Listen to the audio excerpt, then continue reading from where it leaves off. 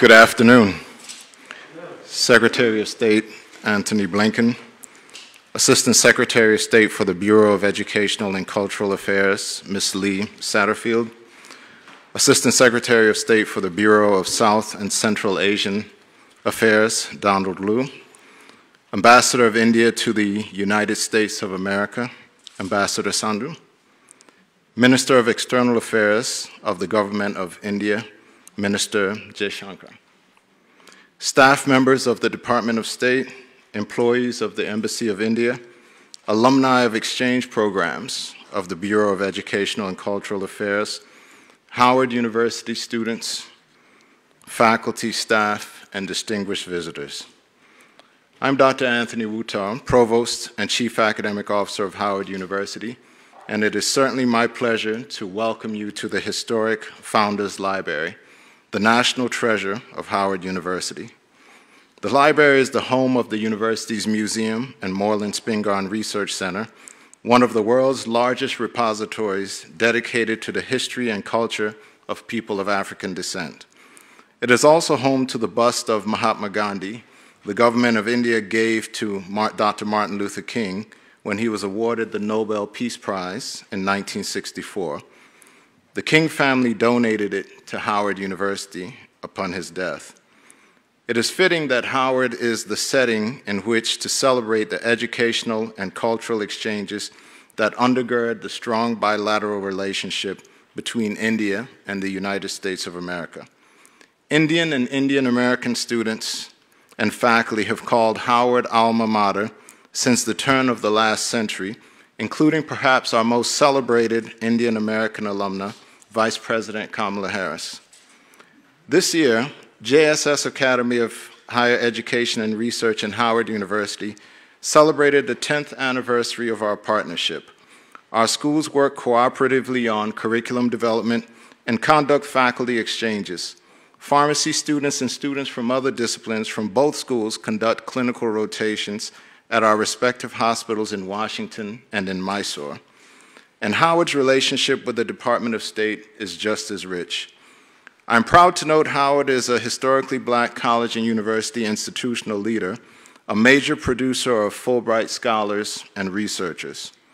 All of the Howard undergraduate students in the audience today are Larry Palmer Envoys. The Palmer Envoys program is named after Ambassador Larry Palmer, who served as Howard's Ambassador of Residence from 2018 until his unfortunate passing last April. Selected from HBCUs across the country, Palmer Envoys are students interested in international affairs. The bi-weekly sessions demystify the State Department and make it more accessible to exceptional students who might not otherwise consider State Department exchanges, fellowships, and employment. Ambassador Palmer also oversaw all of the diplomatic fellowships administered by Howard University, the Pickering, Wrangell, and Payne Fellowship programs.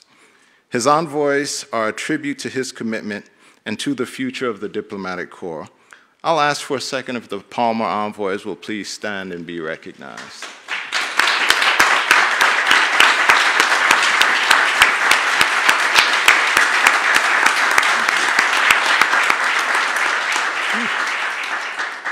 It is now my pleasure to invite to the podium the 75th United States Secretary of State, Secretary Antony Blinken.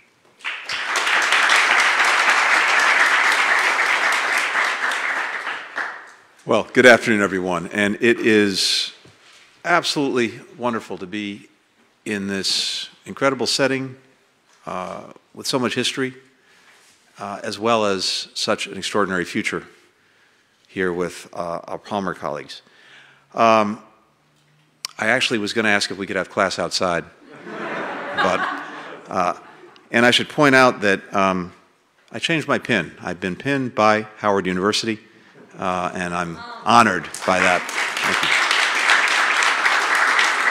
So, Mr. Provost, thank you so much for the introduction and for your leadership here at Howard. And to my good friend, to my colleague, the Foreign Minister of India, Jaishankar, thank you for being with us today. For now the second day in a row, we spent all day yesterday together, starting at breakfast, ending at dinner.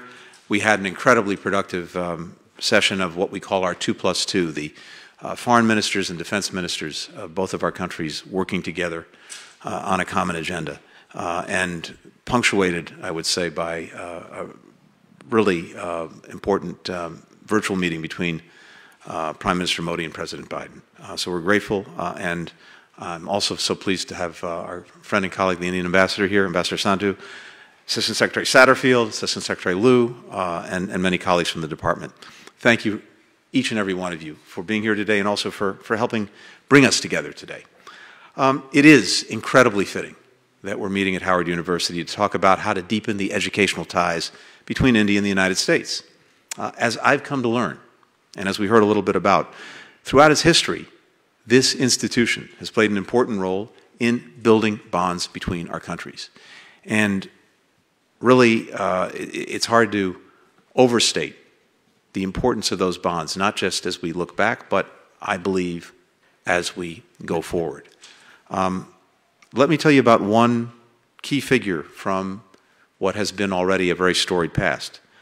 Howard Thurman, former Dean of Rankin Chapel here at Howard, I'm sure familiar to many of you. Going back to September of 1935, Thurman led a 4-member delegation on what was a months-long pilgrimage to India. He was trying to find lessons from the country's independence movement that might be relevant to the racial justice movement in the United States. Near the end of the trip, Thurman met with Mahatma Gandhi. They talked, the books record, for about 3 hours, covering a wide range of issues: segregation, faith, nonviolent resistance. The conversation and the trip made a lasting impression on Thurman. So when he came back to Howard, he developed his interpretation of nonviolence not as a political tactic, but as a spiritual lifestyle. He shared his views with sermons, speeches, and eventually what came to be an incredibly influential book, Jesus and the Disinherited. So Gandhi's views and Thurman's interpretation of those views, of nonviolence, they, of course, would influence one of the greatest figures in our nation's journey, Martin Luther King Jr. As he traveled the country, laying bare the sins of segregation, Dr. King carried 2 books with him. One was the Bible, the other, Jesus and the Disinherited.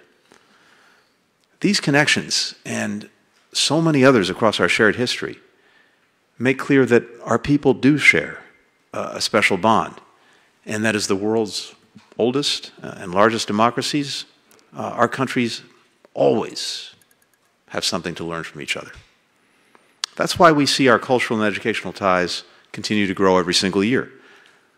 We're incredibly fortunate in the United States to have 200,000 Indians studying at our universities, enriching our campuses, enriching our fellow citizens. And we see many American students studying and working in India through programs like Fulbright, the Gilman Fellowships, including some who are here today. To make it easier for people to continue learning from each other, Jai and I announced yesterday a working group on education and skill training, which will bring academic institutions in the United States and India together to develop new joint research programs. The group will also focus on creating more opportunities for universities to partner on exchange programs that Assistant Secretary Satterfield runs, so that ultimately more of our people can learn alongside each other. Now, I know I don't need to tell this group about the importance of building stronger bonds between our higher education systems. Many of you have benefited from studying in each other's countries. And you're using that knowledge now to teach in the other's country. That's a very powerful thing. You're developing recommendations on how India and the United States can support each other's clean energy transitions. You're promoting trade between our countries and more equitable opportunities that flow from that trade. And that's just to name a few examples of things that people are working on. So in foreign policy, one of the things we talk a lot about is the importance, the strength, the imperative of people-to-people ties. We do a lot of work as diplomats between our countries, but ultimately, what really matters are those bonds between our people, between students, between businessmen and women, between academics, between tourists and others. This is what really brings us together. And when we're talking about that, in effect, we're talking about you, those who do the daily work of sharing their perspectives, sharing their knowledge with each other, and in the so doing, building what are really lifelong personal and professional relationships with each other.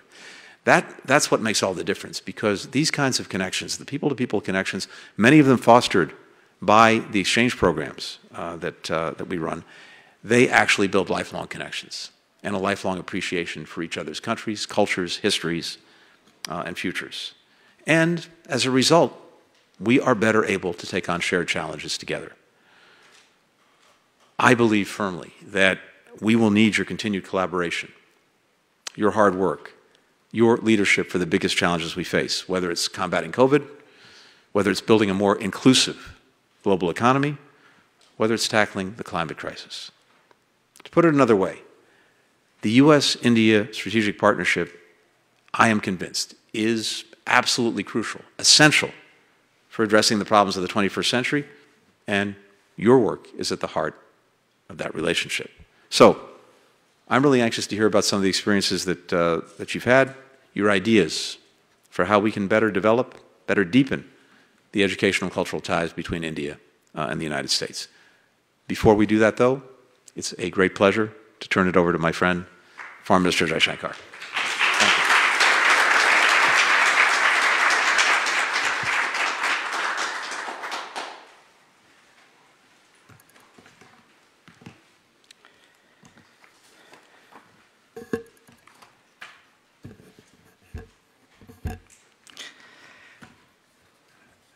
Secretary of State Tony Blinken, Ambassador Sandhu, Assistant Secretary Satterfield, Assistant Secretary Liu, my colleague, Additional Secretary Vani Rao, Honorable Provost, faculty, students. Let me say what a great pleasure it is to join you all today at this education event at Howard University. And I really thank the Department of State and the Indian Embassy for this initiative, and of course the university for hosting us. Many of you would be wondering why two foreign ministers who clearly had a fairly busy day yesterday chose to meet again at an education event at a university. And the answer is that our business as foreign ministers, as diplomats, is about connecting countries, connecting societies, and we do that through connecting people. And when it comes to people, the most natural place to focus is on young minds with a curiosity about the world, of people whose lives are still very much ahead of them. If our presence today enhances your interest in India-US relations, then I can say, and I'm sure Tony you'd agree with this, that it's a good day's work for us. But there is also a particular reason why I think the Howard University is an appropriate venue for this exercise. When we speak about the India-US Connect, the most powerful symbol of that is the inspirational bond between Mahatma Gandhi and Dr. Martin Luther King Jr. that Secretary Blinken also spoke about. And as he told us, that bond was forged through the relationship which was built by Howard Thurman, the Dean of the Chapel, and later by Dr. William Stewart Nelson, who was the Dean of the School of Religion. It is also fitting that this university hosted in September last year the Gandhi King lecture, which was delivered by Ambassador Sandhu here, and is currently celebrating the India Howard Year. But Howard University is not just a part of our shared past, it is very much part of the future that awaits us. As we contemplate that future, a big part of that, a big role in that is going to be played by the relationship between our two countries. And that relationship has undergone a real transformation in the last 2 decades. whether it is our strategic and security cooperation or our economic or technology partnerships, it is making its weight increasingly felt in world affairs. A key driver of this change has been its human element. The 4.4 million Indian diaspora has literally defined our image in this society and helped forge relationships that are an enormous source of strength for us in our work.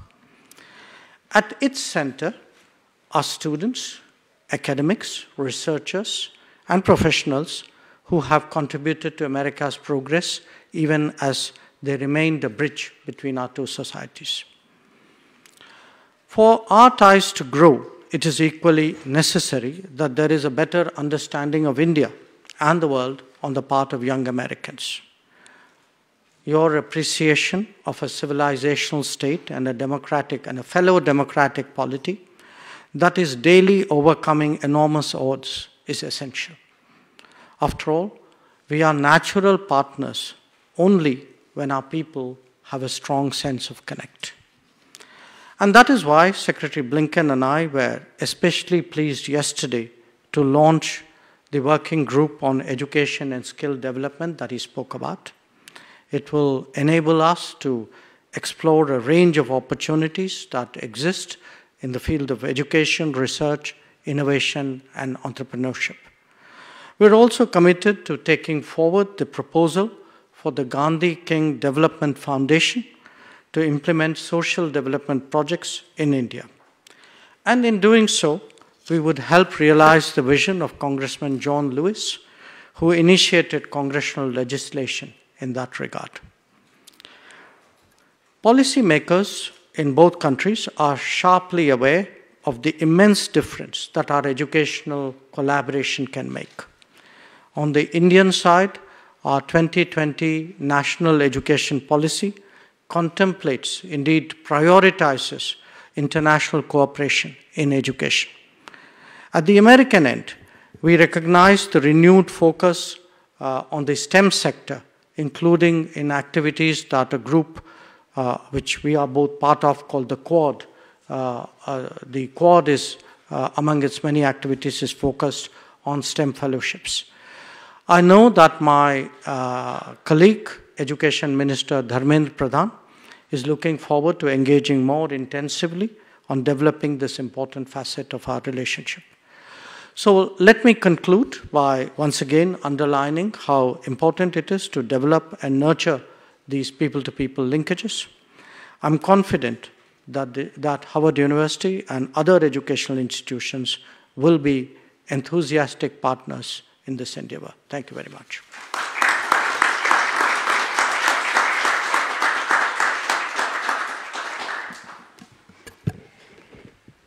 And thank you, Mr. Secretary, Minister Jaishankar.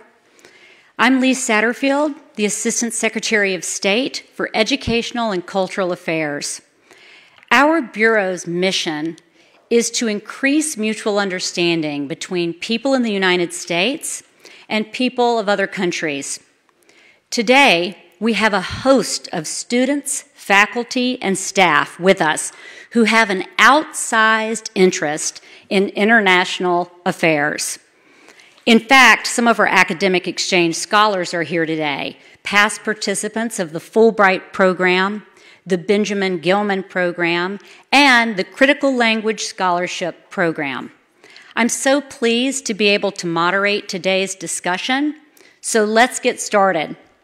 I want to first call on Angel Bryant. Angel is a sophomore international affairs major who's a 2019-2020 Global Citizen Year India Fellow and a 2021-22 Palmer Envoy. Angel has a question for both of you. Angel?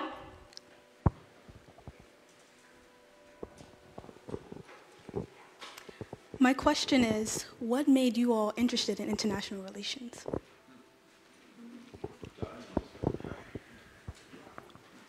I'm anxious to hear the answer. I really have to think for a moment because it's been so long a part of my life. Why did I start getting interested in the world? I think part of it was probably an interest in music, that you heard music beyond your own, and then you wondered, what kind of music, where is it from, what kind of people. I think the food part of it came much later. It was easier to afford music than food when you were younger. Some of it really, I also came from a family environment which was a little bit international.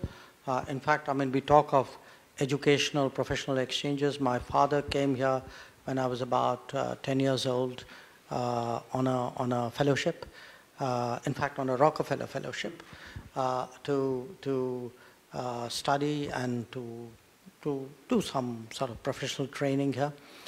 So I think, again, there's a little bit of parental influence.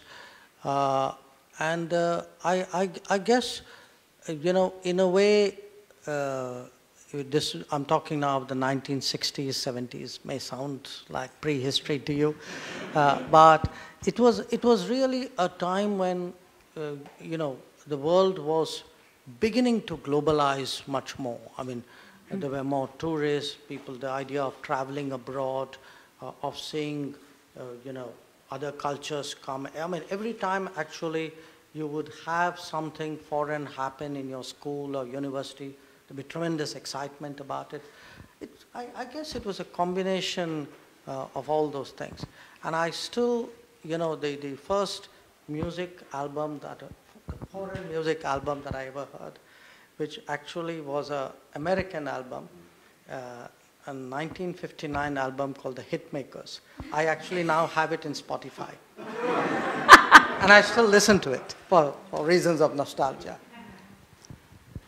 Well, thank you for sharing that. And thanks for the question. It's interesting because you hear these stories about what drove people to do a certain thing, to pursue a certain career. And I think for a lot of us, there is often, not always, but often a connection of what you hear around the breakfast table at home.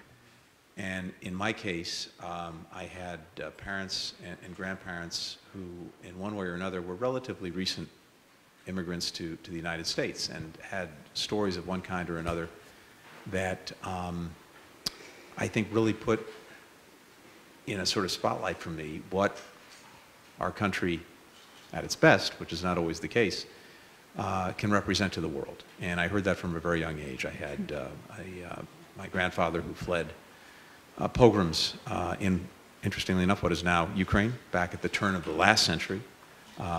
Later, a stepmother who fled communists from Hungary, a stepfather who survived the concentration camps and was liberated by the United States.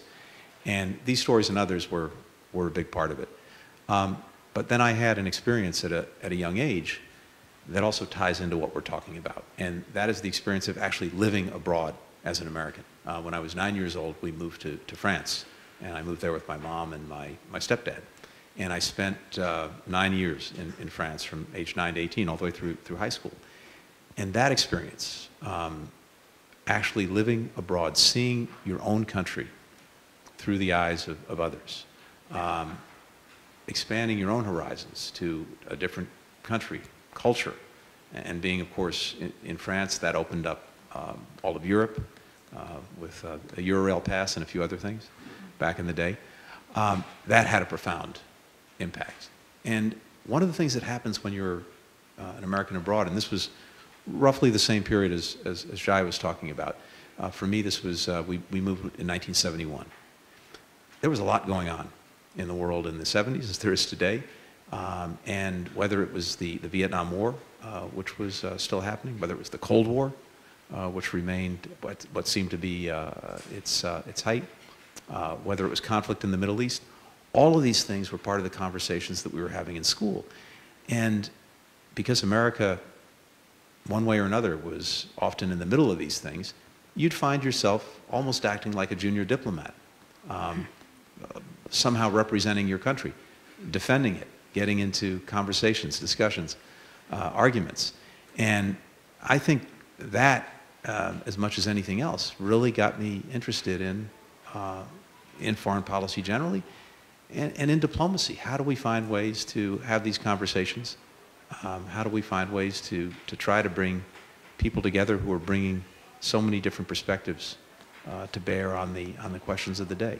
And so that was really, I think, what drove me. But I'll say one last thing, because I think it's important, especially to folks who are just starting out. I managed to try a whole bunch of different things before I wound up doing what I'm doing. And finding that I had virtually no talent for any of them wound up where I am. But it's important, if you have the opportunity, to try different things, because you might not figure out what it is that you want to do right away. If you're fortunate, you will figure it out.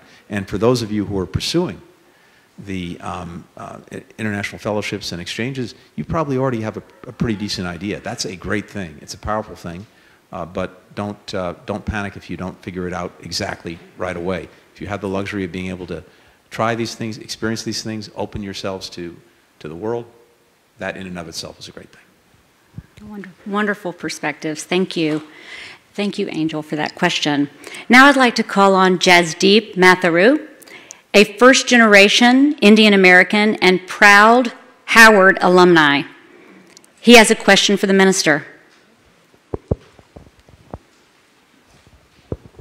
My question is, the COVID-19 pandemic saw an effective India-U.S.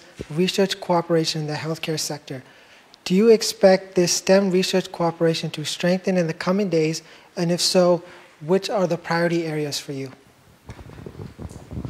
You know, the COVID experience, which has been enormously stressful and in many ways scarring for all of us, if there was a silver lining to it, it actually also showed what friendships and relationships across the world could do. Again, you know, when we speak about you discovered the world, you made friends, you went abroad, a lot of that is personal when you begin out. They can make a huge difference for your country or frankly for the world.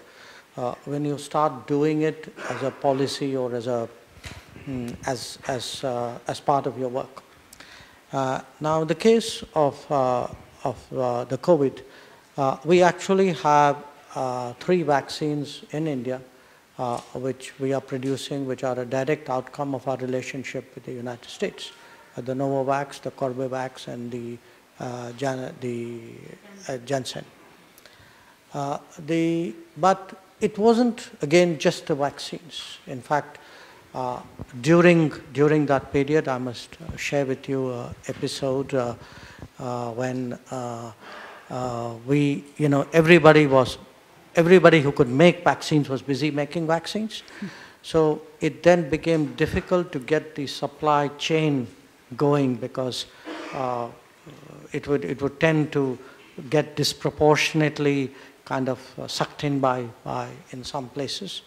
And I remember at that time reaching out to Tony Blinken and coming here and sharing with him, you know, what were all the things we needed in India so that the supply chains which were coming out of the United States would function smoothly and allow for the vaccines to be made. And really, I count it as one of the great achievements in that year that we could actually scale up vaccine production in that way. And it wouldn't have happened if you know, we had not known. And I must say, I mean, at the risk of embarrassing him, that he really went out of his way to you know, move the American system and get things done. Now, last year, some of you would remember last summer, in India we went through a very severe wave of COVID. It's the Delta wave. And the Delta wave attacked the respiratory system in a much more aggressive fashion. So we had enormous demand for oxygen, for respirators, for certain drugs which were particularly effective for Delta treatment. And there again, I mean, a lot of countries came forward, but I would say the country which really stood out there was the United States. So the point I'm making is, I mean, you can look at it from many angles, okay? When I look at students coming here, I referred, for example, to the focus on STEM. Now, when students come here, they become part of a research community. A lot of it gets into breakthroughs and innovations in various fields. It ends up as inventions, as contributions which affect daily life, especially in a crisis situation like this. So you can see, what's an ordinary person's normal activity which suddenly translates cumulatively into something very big for countries, and how to actually make that unfold. A lot of that depends on the comfort levels we have, the relationships we build, and today I think a part of the very strong trust and bonding between our two countries is this human element that I spoke to in my remarks. The fact that 4.5 million Indian diaspora lives here, that people travel back and forth, that and often there are students and professionals who've spent time here and gone back to India. And again, on our side, I mean, we would like, for example, to see many more American students come and study in India, many more American businesses come there, more tourists come there, because all of this in some way adds to the real I would say, chemistry and, between our countries. So the COVID's really been, to me, very instructive. What relationships can mean, how they can really deliver at a time of need.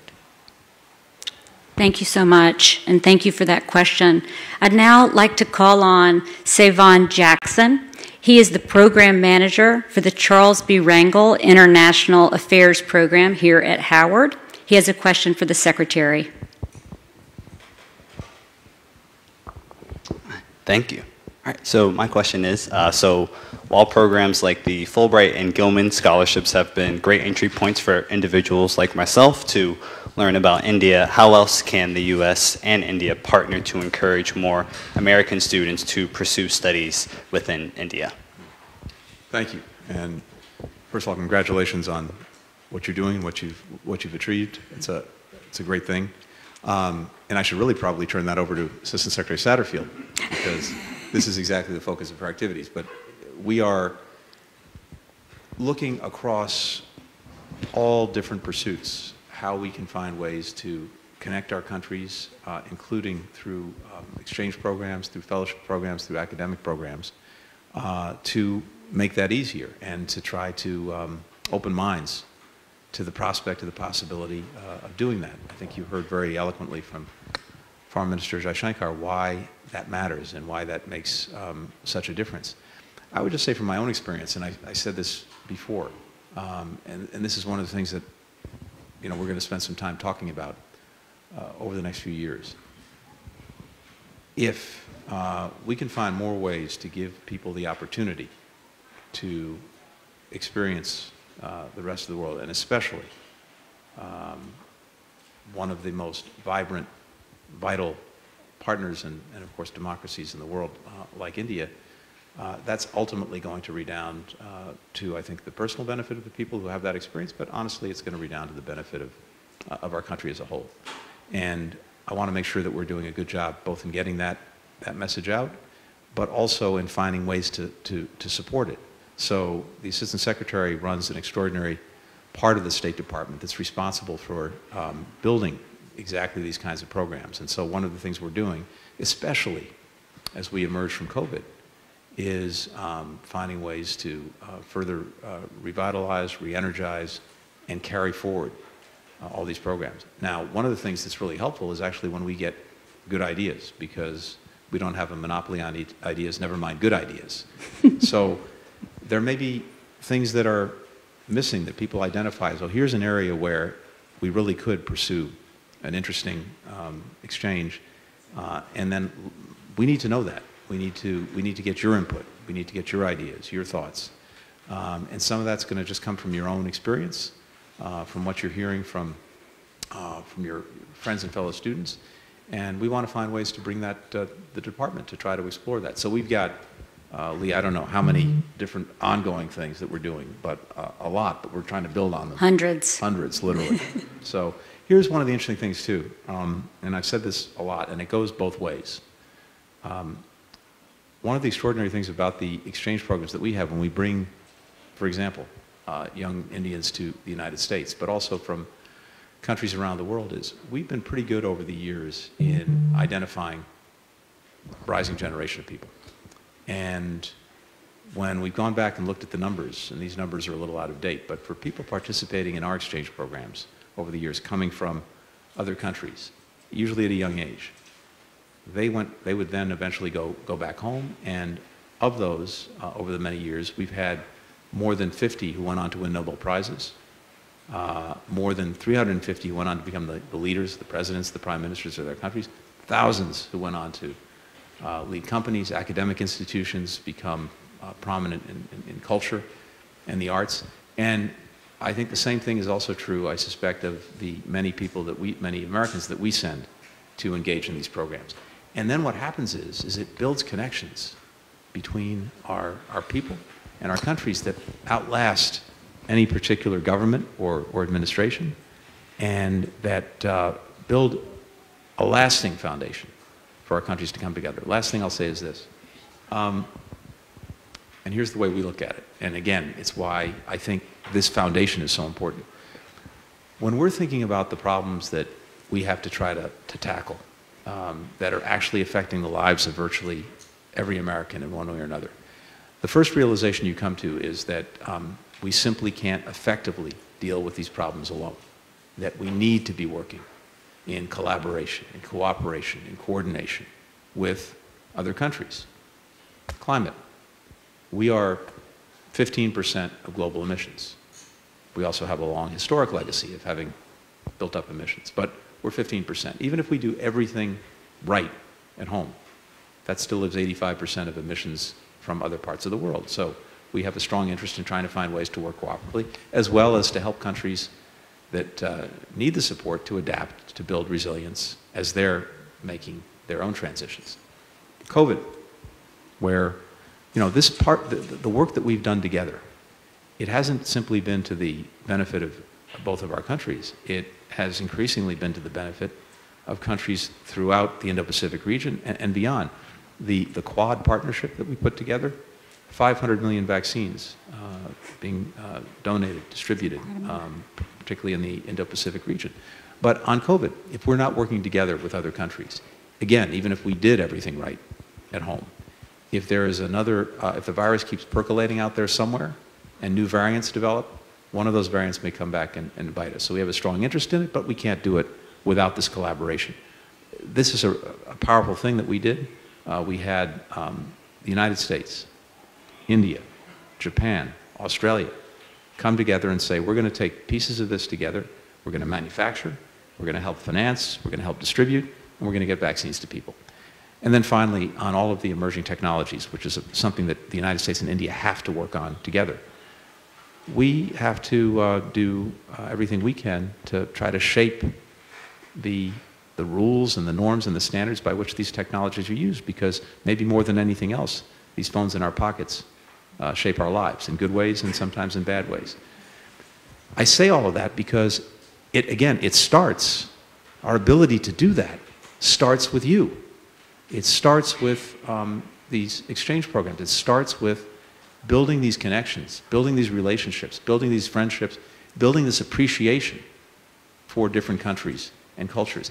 If we get that right, then I'm convinced that no matter what you do in your career or your life, in some way, it's going to be beneficial not just to you, but to the relationship between our countries, relationships that are more necessary than ever if we're really going to meet the problems that all of our countries face, and maybe find some real opportunity in them too. Thank you, Mr. Secretary.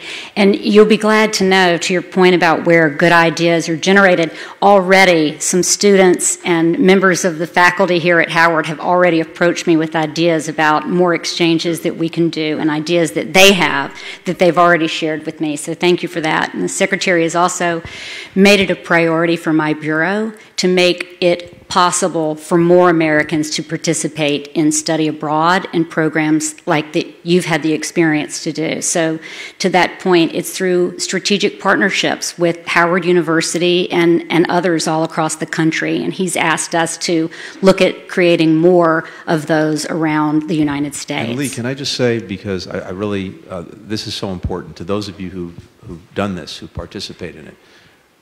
President Biden likes to say, I've often heard him say this, don't just keep the faith, spread the faith. So if you've done it, if you know it, if it's been a good experience for you, share that with your friends. Share that with your fellow students. Open their eyes, open their minds to that possibility. And that, more than anything else, is also what's going to encourage people to take that chance, take that opportunity. Absolutely. By the way, I must tell you, Prime Minister Modi was one of those who came on an That's exchange, right. That's right. An exchange program. So we were good. Thank you. So next, I'd like to ask Lindsay Whitehead. She's a Presidential Award of Service recipient and a globally minded educator. She has the next question for the Minister. Thank you both so much for such a robust conversation today. My question is as follows. India has announced the new National Education Policy 2020. How do you intend to attract U.S. students to study in India and also to participate in the Study in India program? The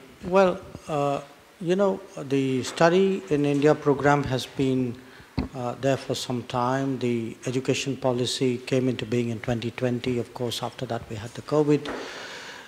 So it's interesting. It's now that we are really focusing on how do we attract more international students, and obviously among them more American students. It's still quite honestly work in progress, but what has changed is a much stronger appreciation of the need to have international students. I think the view, we've long had a tradition, but we haven't scaled it up the way many countries have. We realize you can't necessarily leave it to students themselves. There have got to be programs, there have got to be mechanisms, efforts which would actually, there's got to be a strong pull factor. So part of what we are hoping to do with the working group that we announced yesterday is to address exactly this problem, that we would definitely like to see many more international students. We believe it's good for our universities, we believe it's good for our students. And as you know, as all of us have clearly recognized today, these exchange programs have a benefit which is way beyond actually the takeaways of the person concerned, the consequences. So in different ways we would try to encourage. It could be short-term exchanges, it could be having students do their degree in India, create fellowships which would facilitate that.